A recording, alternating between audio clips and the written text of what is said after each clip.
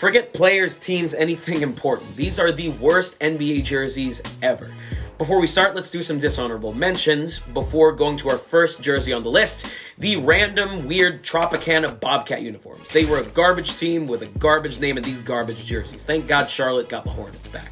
Next up might be a cheat, but any team that had sleeve jerseys deserved to be fined. LeBron literally ripped them off one game, and honestly, this is probably why the NBA didn't renew with Adidas. Going back to specific teams, the 2022 Miami editions did the most in a bad way. We get that they wanted to celebrate old logos, but you can do better than a serial killer cut and paste job. But the worst jerseys ever have got to be when Dallas essentially fitted their players with tinfoil. These things were so bad they only lasted one game. So what do you think of our list? What did we leave off? Comment below what you think.